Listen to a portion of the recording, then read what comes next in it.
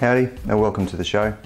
I've been playing around with a 7-inch LCD and a little driver board, as you can see here. It comes with a little remote and multi-input selection as well as an infrared. So yeah, I'll be playing around with that and using that in a future project. But for today, I actually want to talk about Mophies. All right, Mophies. So if you haven't seen a Mophie before, it's basically a case and a battery bank for a smartphone. These ones are for iPhones, iPhone 4 and iPhone 5. So you slide your phone in, all right, put the case back on, everything still works as it would normally work, but what you have the ability to do is charge your phone through a charging port here, which is just a micro USB port. As well as get an idea of additional battery charge, and it will protect your phone and charge your phone up to actually these ones are 2000 milliamps, so from flat it will charge your phone to 100%. So these ones are going to be a teardown for today. This one's actually a knockoff on eBay. Someone's selling one that's non-genuine, naughty eBay. Naughty eBay seller. So the charging circuitry and batteries in these are still completely usable and actually kind of convenient because they take a micro USB input and charge a lithium battery. So if all of that's salvageable, these would be really handy for a future project. But for today, I'm going to tear down these two Mophies and see what we can get out of them. Okay, just a quick look around the Mophie. This one's the 4 Mophie logo, standard 30-pin iPhone connector. The Mophie word embossed in the front of the case. There's a few rub marks on these ones, they have been used. Nothing on the back, and again the soft rubberized finish is just starting to polish off. The micro USB connector on the side, and when there's charge you hit the little button and you get a indicator of how much charge is still in the Mophie's battery. Your buttons are ported out on the side. That does depend on the type of Mophie. I think these ones are what's called the Juice Pack Air. The phone was inserted into the top, and the lid, or the top part of the case, only had buttons and holes, no componentry whatsoever. With the iPhone 5s, and I'm definitely not a fan of these knockoffs by the way, they're nothing like the real thing, but with the iPhone 5 equivalents, the detachment is battery component, large battery component. Most of the case slides in from the bottom up, and then this little component at the bottom which has your lightning connector, your charging circuit, your indicator, the little switch to turn the thing on, as well as 2 small pins that connected to the actual battery, and that's how the two parts were sandwiched back together with your phone in the middle. But because the battery, there's actually now a connection between this component and the actual battery, the knockoff ones, the cheap ones, weren't lining up very well, and basically they are just a really cheap, although very hard to tell visually, cheap Mophie knockoff, and they are not the same thing. This doesn't last very long. You can actually hear, can't quite hear it, but there's something rattling around in there. But I'm just hoping that the battery is not total rubbish, and maybe the circuitry in here can be salvaged and I'll use it in a future project. So I'll start with the iPhone 4 Mophie. Let's just see what we can do. It actually looks like, oh look at that, straight in. Alright, I might lever that out and see what we can do. Can be a bit tricky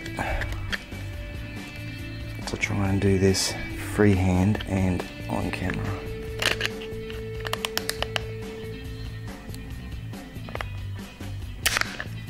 And I'm really not being gentle, obviously, but if you're going to do this for yourself, just do be careful. You don't want to be puncturing, if you're going to use something silly like a screwdriver, like me, you don't want to be puncturing the battery if you haven't seen it before, lithium batteries, depending on the chemistry, really don't like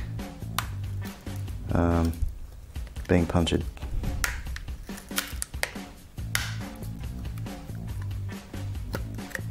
Okay, there's our little LED indicator pipe and somewhat of a button. That's just the back plastic. So from this point we can obviously see the battery and the wiring through to the LEDs here, which were giving us the indicator of battery charge. Let's just see what a bit more force can do.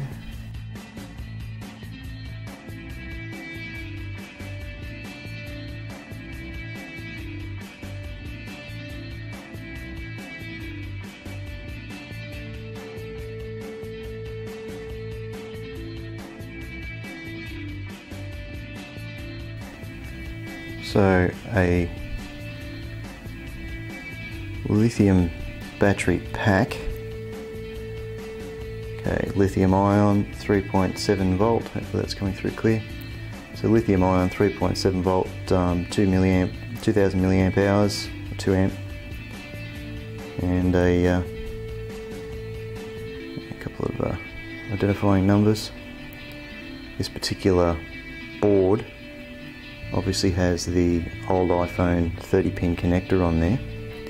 Just 2 wires going through, and that's probably indicative. Normally you can have more than 2 wires coming off a battery going into a circuit board, because as an example, this battery that I've taken out of an earlier project, it's actually got 4 terminals for additional information, such as the temperature of the battery and the charge rate, and yeah, how full it is, the capacity. So this does not, and obviously it's done by this small microcontroller here.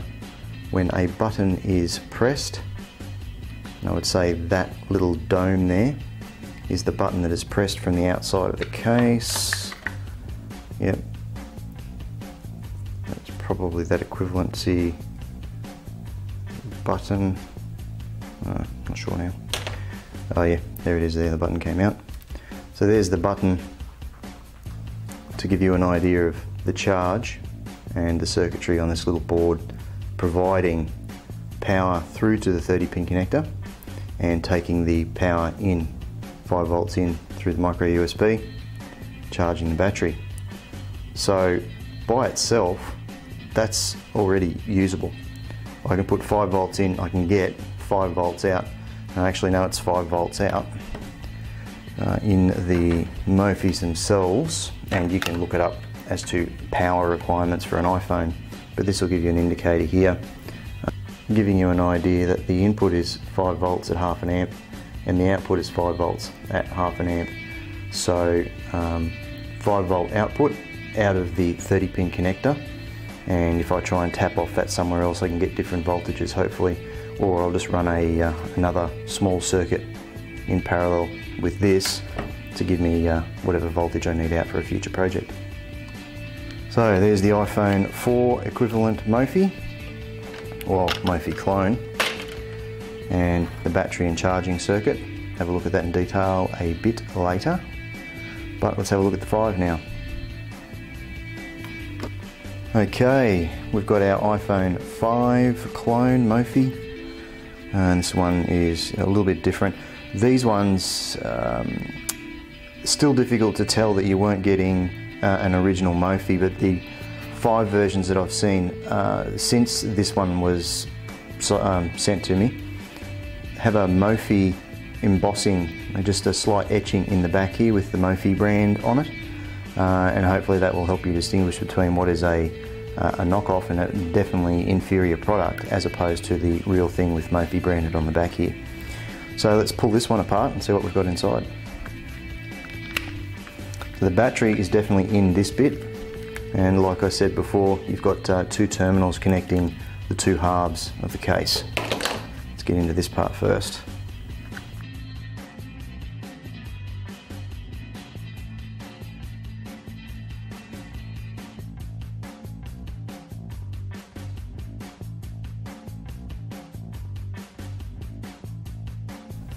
Okay, we've got a couple of tiny little screws here holding this board on.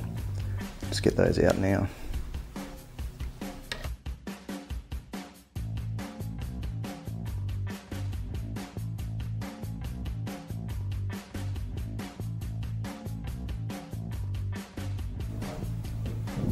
And you can see two more screws just embedded in there. Get those out. Alright, and there's a very good idea and a very good indicator as to why this one stopped working, and the quality of the actual product. You can tell by the wiring, it's just really not up there with the genuine product. But the connector here, hopefully that's clear enough, the connector here, and I'll get really close if I can on this.